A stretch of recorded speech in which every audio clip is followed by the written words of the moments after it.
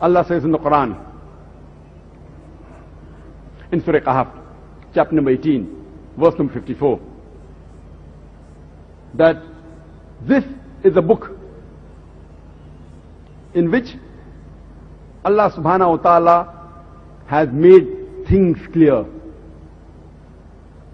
And this is a book which is mentioned in detail,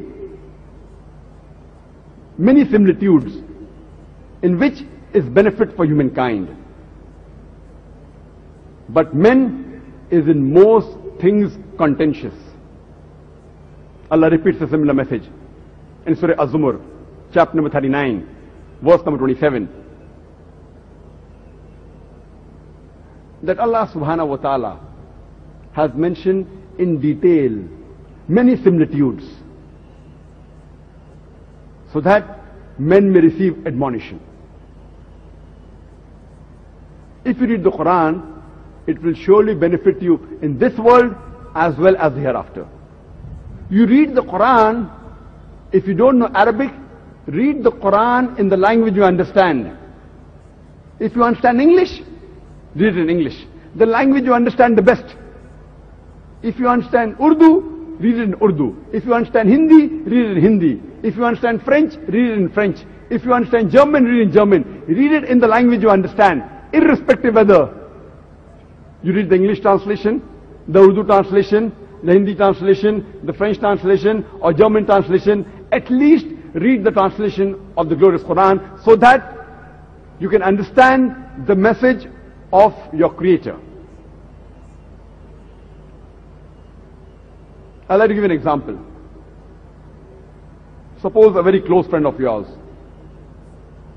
who's a German, he comes from Germany, and he spends a couple of weeks with you in Bombay. He being a German, he can't speak English fluently, but he can converse with you. He spends a couple of weeks in Bombay, and when he goes back to Germany, he writes to you a letter in German,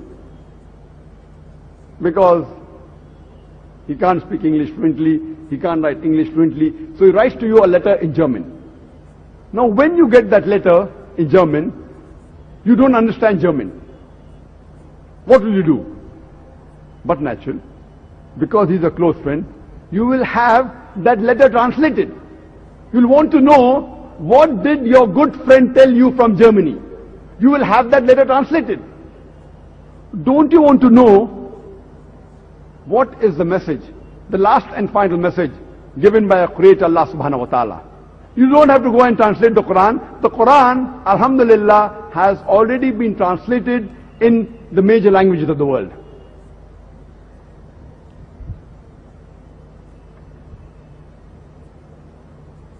Many Muslims, they think that the Qur'an was only revealed for the Muslims, and the Qur'an is not meant for the non-Muslims. Allah says in the Qur'an, in Surah Ibrahim, chapter number 14, verse number 1, Alif Lam Ra.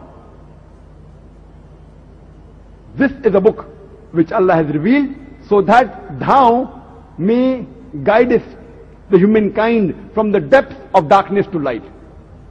Allah is telling that this book, the Qur'an, was revealed to Prophet Muhammad, peace be upon him, so that he could guide the humankind from the depths of darkness to light. Allah says in the Qur'an, in Surah Ibrahim, chapter number 14, verse number 52, that here is a message for mankind. Let them take warning therefrom. Let them know there is one God. Let the men of understanding take heed. Quran says in Surah Baqarah, chapter number 2, verse number 185, Ramadan is the month in which the Quran was revealed, as a guide for humankind, as a criteria to judge right from wrong. The Quran is a book which was revealed in the month of Ramadan as a guide for the whole of humankind, not only for the Muslims or for the Arabs, but for the whole of humankind, as a criteria to judge right from wrong. Allah says in Surah Az-Zumar, chapter number 39, verse number 41, we have revealed the message to thee, Prophet Muhammad, peace be upon him, so that thou may instruct the humankind. The Quran does not say that the Qur'an was revealed to Prophet Muhammad so that he may instruct only the Muslims or the Arabs, so that he may instruct the whole of humankind. Yet, there are many Muslims who do not want to share the Qur'an with the non-Muslims, thinking, what will these non-Muslims understand the Qur'an? These non-Muslims, these mushriks, these kafir, what will they understand the Qur'an? Thinking that they are very superior. Do you know, this Qur'an was revealed 1400 years ago. At a time it was revealed in Arabia, at a time which was known as Yawm al-Jahiliyyah, the days of ignorance. At that time, before the Qur'an was revealed, the Arabs were known as the most ignorant people of the world. And imagine this Qur'an has changed the lives of these Arabs and made them the torchbearers of the world. So when the Qur'an could change those people 1400 years ago, why can't the Qur'an change the non-Muslims of this time? These are not the days of ignorance. History tells us that was known as Yawm al-Jahiliyyah, the days of ignorance. Allah says in the Qur'an, in Surah Anbiya, chapter number 21, verse number 107, وَمَا أَرْسَلْنَاكَ إِلَّا رَحْمَةً لِلْعَالَمِينَ, that we have sent thee not but as a mercy to the whole of humankind, as a mercy to all the creatures, as a mercy to all the worlds. Prophet Muhammad, peace be upon him, was not sent only for the Muslims or the Arabs.